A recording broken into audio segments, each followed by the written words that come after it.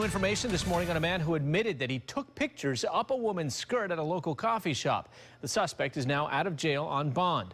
News Channel 8's Avery Cotton is joining us live from the Starbucks on Tampa Road in Oldsmar. Avery, this happened in broad daylight. Hard to believe.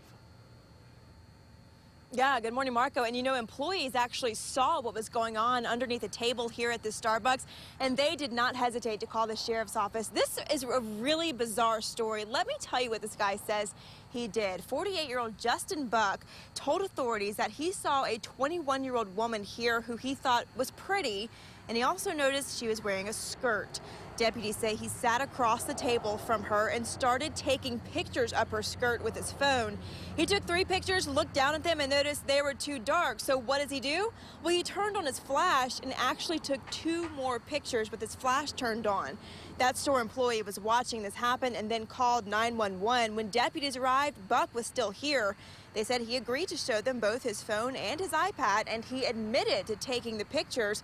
He was arrested and charged with video voyeurism, and he did bond out of jail. But the sheriff's office, they tell us that they don't think this is the first time this guy's done something like this, so they told us that more charges could be pending. Marco, I did go inside the store a little earlier to see if that employee is here and could talk to us. She's actually off today, but I mean, kudos to her for thinking fast and calling those authorities. Yeah, and speaking up, because this doesn't need to be happening. If anybody sees something like this, you need to speak up about it. All right, thank you so much, Avery.